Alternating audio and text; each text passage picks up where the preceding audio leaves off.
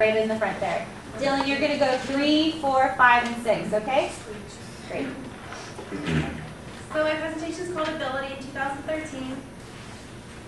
To start us off, what do these 4 people have in common? They are Emily Dickinson, Ashton Kutcher, Julius Caesar, and Carrie Fisher. Well, they're all people with disabilities. Emily Dickinson had depression, Ashton Kutcher has ADHD, Julius Caesar had epilepsy, and Carrie Fisher has bipolar disorder. So a little bit about me. I was diagnosed with a brain tumor back in 2002 and became physically disabled. My left side is weaker than my right, so I walk with a limp, and recently had surgery to make some of my fingers move in my left hand. I'm also visually impaired, so if I'm looking at this side of the room, everyone here is either Brad Pitt or Angelina Jolie, because I can't see them. And I have also 2 learning disabilities, dyslexia and dysgraphia.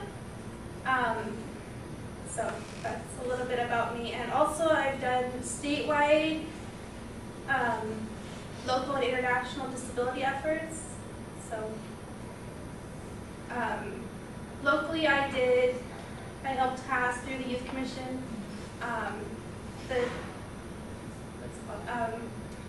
the Children's Bill of Rights. Statewide, I passed the Disability History Week campaign legislation, and internationally I did the Silver Scorpion.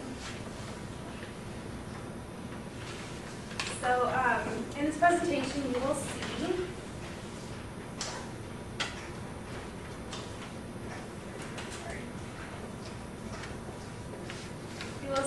the disability can be either visible or invisible. Disabilities, for people with disabilities, have made significant gains in employment and in rights during the last century, and the community is out in the open today.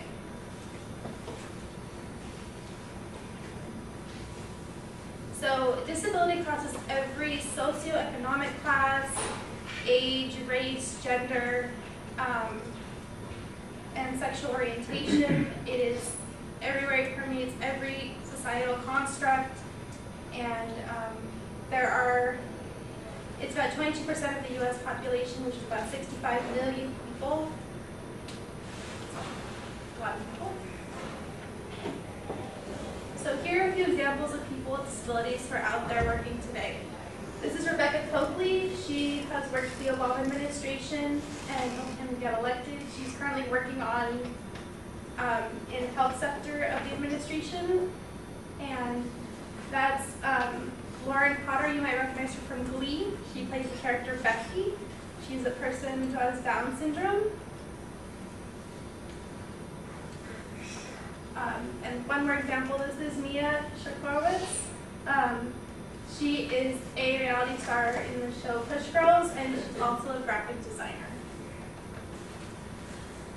And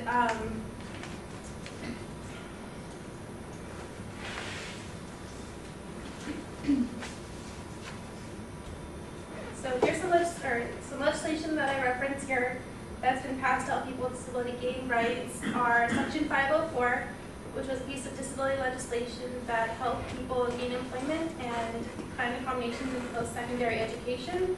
The Americans with Disabilities Act, which was the signature legislation that's now been replicated throughout the world. And Disability History Week, which is something I helped pass in the state that allows future generations to learn about disability history and how it's impacted the United States and the world. So this is Captain Campese. She's a great example of how these legislations have helped change and shape her life. She is a person with disability. She has juvenile rheumatoid arthritis. She was diagnosed at age 10 and became physically disabled. She went to grades K through 12, got her PhD, and was director of the Department of Rehabilitation, which is a organization that helps people with disabilities gain employment through helping pay for their education, setting them up with jobs, and helping them with interview skills. So today the community is seen out in the open. hasn't always been this way. There were some laws called the ugly laws that were in Chicago and San Francisco and 22 other major cities in the United States that actually said no person that is maimed, deformed, or seen as an unsightly object should be allowed to go out in public. So people with disabilities in these cities could get arrested if they were outside having dinner, going out to try and find a job, anything like that. And a very vicious stereotype are that people with disabilities are a drain on the system because some of us do rely on Social Security for our means of income and how to pay rent and how to live our lives. And it is true that some people do cheat, but the majority of people who are on Social Security do make a difference and are getting their education, doing internships, trying to get ahead. And a lot of them pay back what they've taken out.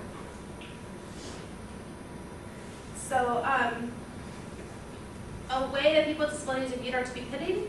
That is what you should not do. And what you should do instead is internally acknowledge that the person, if you can visually see that they're disabled, acknowledge it internally and then move on. Like those posters say, with the little crown, it says, keep calm, carry on.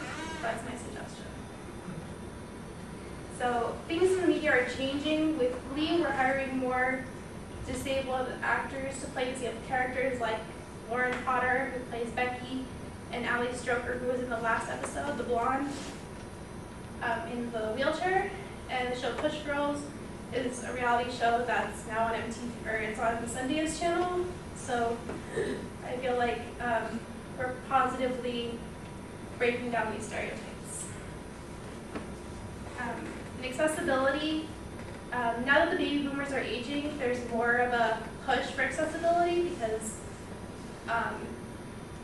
they've been raised, the best generation ever, they took us to the moon, there's a lot of pieces of legislation passed, and this doesn't just stop because they're getting older. So in conclusion, people with disabilities have made significant gains in the past century. We've made a big difference, and we've changed society's point of view.